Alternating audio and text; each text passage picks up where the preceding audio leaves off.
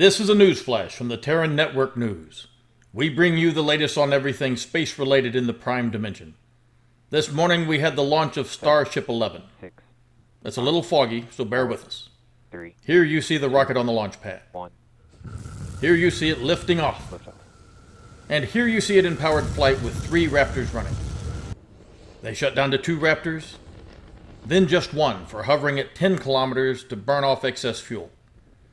We are told the ship flips at this point, but we lost telemetry and have to take their word for it. T+3. Here we see from the engine bay that the ship is in freefall. And here we can see the flaps guiding the ship back. The ship starts to light the engines for the flip maneuver, and then we hear this. And Starship 11 disappears. Rumors are rampant about what happened to the Starship. But we do have some locals who watched the event firsthand. Still a little foggy this morning, so bear with us. What did you see, sir?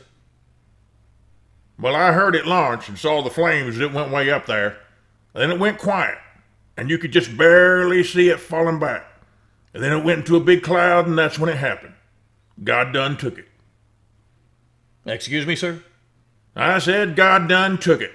All you pointy-head scientists said, "We're going to Mars." And God said, "No, you ain't."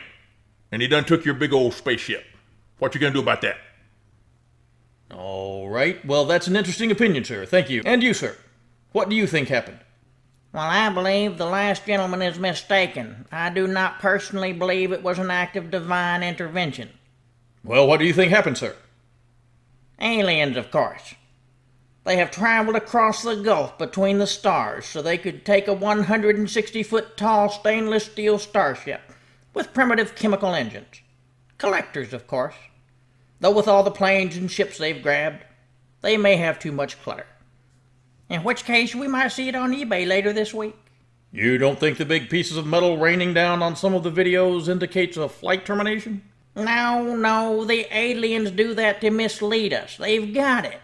No, they don't, you big nerd. God done took it. Why? You don't think he could have made his own? Well, thank you both for your opinions. From the Terran Network News Service, this is Vox Prime signing off. We return now to our usual programming already in progress.